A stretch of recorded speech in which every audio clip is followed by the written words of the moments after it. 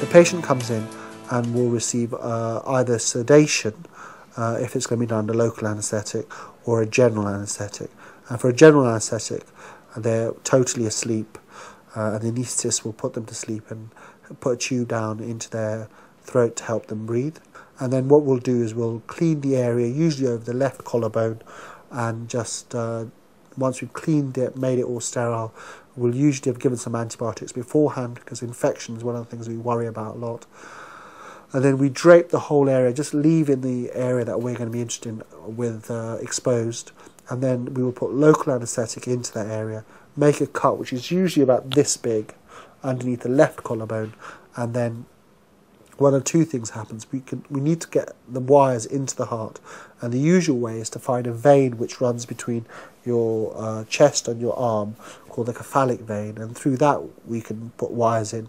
But sometimes that isn't big enough, so then we have to use a needle to get into the vein underneath the collarbone.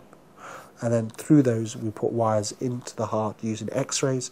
We position them in the right place, and then we connect those wires up to a box which we place underneath the skin, or in some people who are quite thin, underneath the muscle, the pectoral muscle. We have to test, of course, that the device works properly, and what we do is by a variety of mechanisms we can push people into an abnormal heart rhythm, a very abnormal rhythm, and once you're in the rhythm we watch the device, check it, that it's picking it up, that you're in an abnormal rhythm, and then it will give the patient a shock, and we'll see if the shock gets them out of the abnormal rhythm.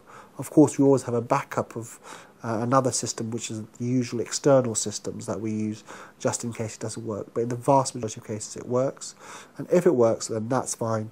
We sew everything up and then the patient is woken up. Under local anaesthetic, when we give the shock to test the device, then the patient is heavily sedated and most patients won't feel a thing.